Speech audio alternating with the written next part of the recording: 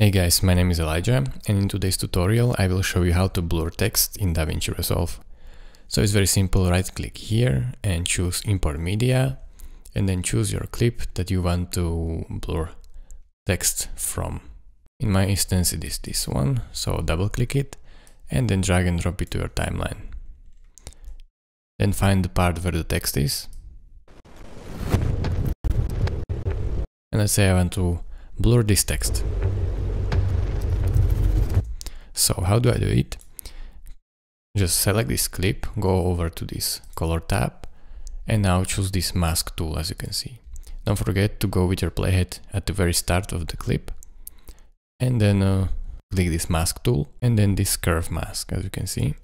So I just made it a little bit bigger. So select this curve mask,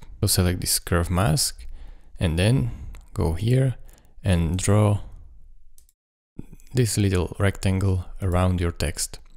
Then go over to tracker right here and press this track forward button.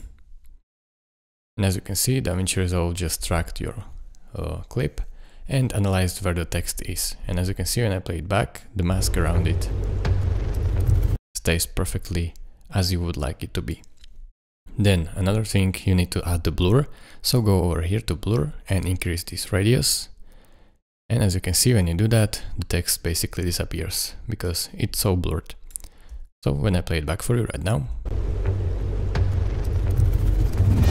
you can see that the text is blurred. So thank you guys for watching. If this video was helpful to you, consider subscribing and liking this video, and I will see you in the next tutorial. Bye bye.